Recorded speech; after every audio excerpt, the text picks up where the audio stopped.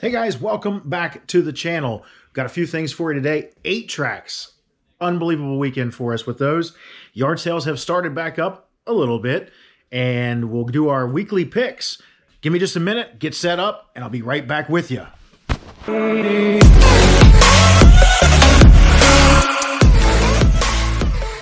All right, guys, my name is Max. I am the fast talking flipper. Angie is on her way out here. She will be out here any minute. I don't know. She might come in the middle of the video, might not be here at all. I don't know. She's working her way out. It's a little later in the morning. And I'm late on getting stuff started. So I wanted to jump on this before we got too far into the day. We had a killer pickup last week. We picked up about 60 8-track tapes, and I made a Bolo video about them. So hopefully you've had a chance to watch that. But the Bolo video, it showed, what to kind of look for, because I learned a lot about 8-track tapes in that video myself, and I was floored. I knew we would make probably double, triple our money off of them. We paid $100 for about 60 tapes, and in it was just really good names. I'm a rock fan. I like heavy metal. I like alternative rock, that kind of stuff. So in it was, Van Halen, Led Zeppelin, David Bowie, stuff like that. And I knew that that was probably going to be a score. Had no idea it was just as much of a score as it was. So we got most of those listed. I think that's all I have left to list, those 5 right there. And that's probably only $100 or so worth of tapes. But man, it just took off over the weekend. So I got those all listed. I'll talk to you about those, tell you about yard sales and whatnot. But I wanted to show you we have 13 items going out for $619. Most of these are the 8-track tapes. We sold a couple last week. I think we sold 4 or 5 for about $216, I think, right at the end of the week before I shut down for the weekend, because I shut down on Friday evening. I don't ship anymore past Friday, maybe 4 o'clock. And then I pick back up on Mondays in the morning. So whatever sells between, late Friday into Monday morning, then I'll ship it out. But that's from what I've got there. Volume is slow still. It's kind of expected. It's still first quarter. I'm pretty sure it'll pick up. We haven't really got back to our normal numbers of listings. So I attribute some of that to us not really interacting with the app as much as we had been before. We've got plenty of stuff to list. We are just nitpicking small things. If you look, the shed has come a long way. We're actually in here working my dog bed over there for Kovu and, some of our small areas, and trying to, we've got our table built. Today my material comes so that I can actually lay this down. This folds down here. It comes down, lays in the floor, and then we can lay items down so that we can photograph them. We've been working on getting our shipping area together and all our shipping supplies. So that's kind of where our focus has been, is trying to tidy this place up. You can see our shipping area has come pretty well together. I really like how it works. I wish I had a little bit more room here, but I'm splitting hairs. I'm not really concerned with everything there. I've got everything I really need stuffed right here. I need to get finished with my tools, and I need to get them out of here so that we can utilize this space for not materials, but all of our inventory. So that's one of my next steps. It's just a matter of getting the time to do that, because it seems like everybody keeps throwing things at me. I picked up 2 more cars over the weekend, or in the last week, I should say, and I've got to deal with all that stuff too. So to get into our orders, our first item here is the Neo Forza RAM. This actually came with our computer that we bought, and I upgraded. I said I'm not going to use this. Small 6 right here. This is our smalls, one of our smalls bins. We want to get a few more of these, but smalls 6. This one sold for $14.99 plus shipping. I upgraded our RAM with 2 16 gig sticks instead of 1 8 gig stick. This one, K3, is where I'm going to go for this one. It is a M&M Saxophone Blue, and I picked that up in our M&M lot. Might have a couple dollars for it in total, and our actual costs. Finding it. Good thing these are all plastic, right? Of course, it's always in the last place that you look, which dang well it should be, because if you keep looking after you find it, there's something wrong with you. Not a big money maker. M&M Saxophone Blue, the Bill Clinton version, sold for $9.99 plus shipping. Our next one is SpongeBob SquarePants Battle for Bikini Bottom. Ooh, this should be fun to find because we haven't gotten our media area together yet. So this is currently our media area, and I'm gonna have to find it in here. So I'm gonna put you down for a minute and go find this, figure out where it's at, and I'll get right back with you. All right, guys, there it is. Bikini Bottom, Battle for Bikini Bottom. It's 2 games. What's the other one? I can't read it. Yeah, it's another SpongeBob game, but they sold not a ton of money. $25.99, not a bad sale either. I can't complain with that. Easy to ship. I always like selling video games. $25.99 plus shipping on those. I think we might have $2 into them total.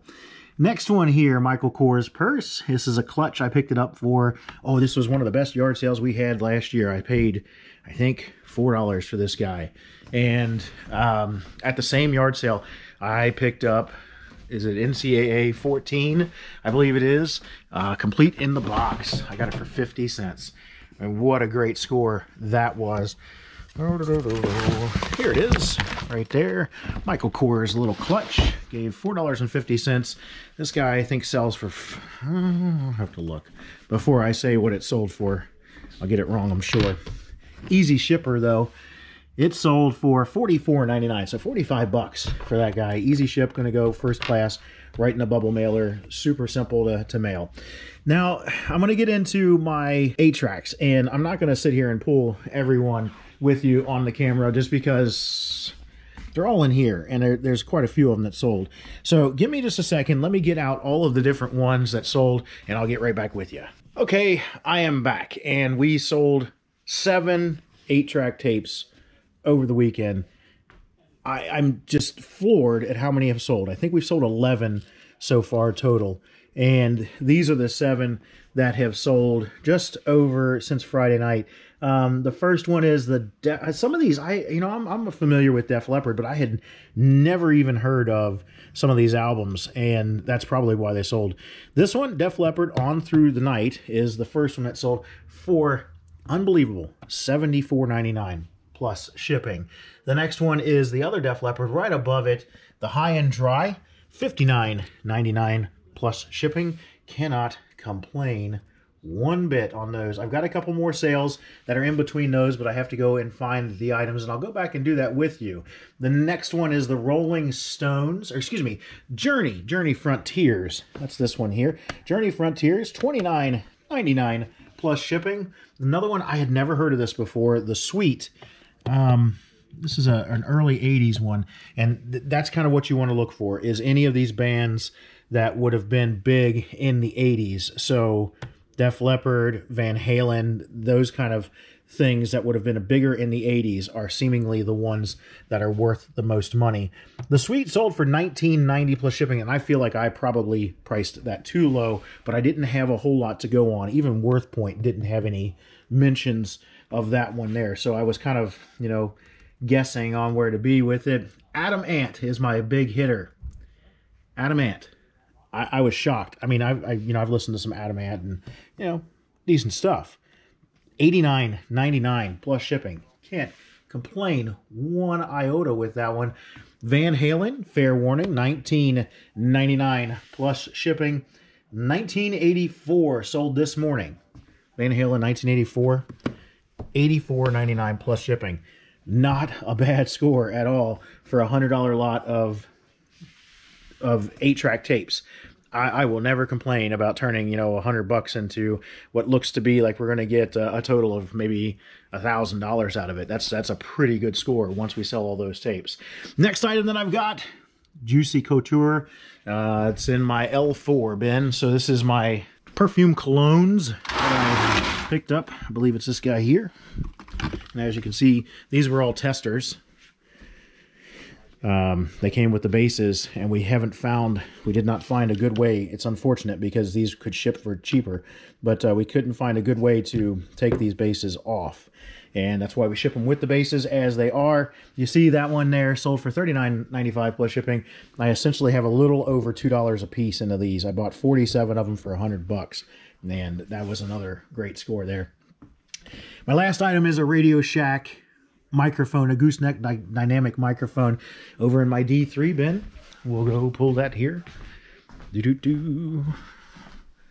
And a little dark back here, so forgive me. Might have to dig and put you down. I don't know.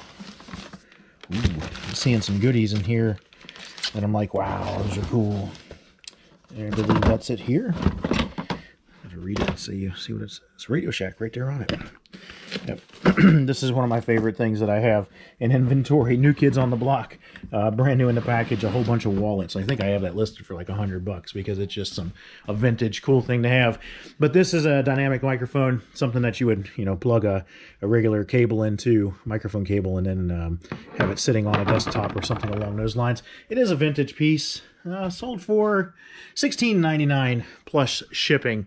So overall, not bad at all. I did want you guys to take a minute to go take a look at my Bolo video, because that is some really good information, I believe, about 8-track tapes and how to look through the 8-track tapes. A lot of people ask, you know, are 8-tracks worth buying? And for the most part, no, absolutely not.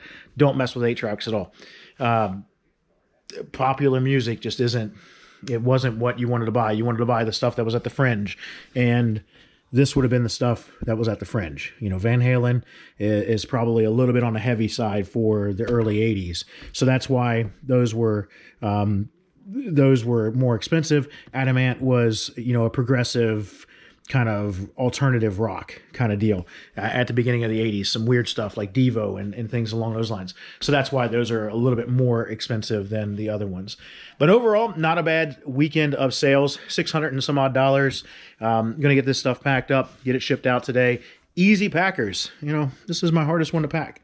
And this will probably go in a 12-12-6, or I think I have a 12-12-8 from the post office. Easy to ship it, nothing hard. Have all that stuff done. We did have a couple of sales of car parts over the weekend that were cash in hand, and yard sales are starting up. For us in Cincinnati, it's cold in the morning. It's getting up today, will be 70 degrees. So this is an abnormally warm day. We should be in the mid 50s, I think, low 50s, mid 50s, something along those lines. So it's cold in the mornings on the weekend. And when it is warm, it seems like we've been getting some serious weather. Last Friday, we got like 3 inches of rain in one day, and it flooded everything. It flooded my music barn. And this was my first experience with reselling out of the music barn. And I'm glad that we got out of there, because it flooded like crazy. It ruined some of the stuff that we didn't get out and is still in our pending death pile inventory. So had to deal with that.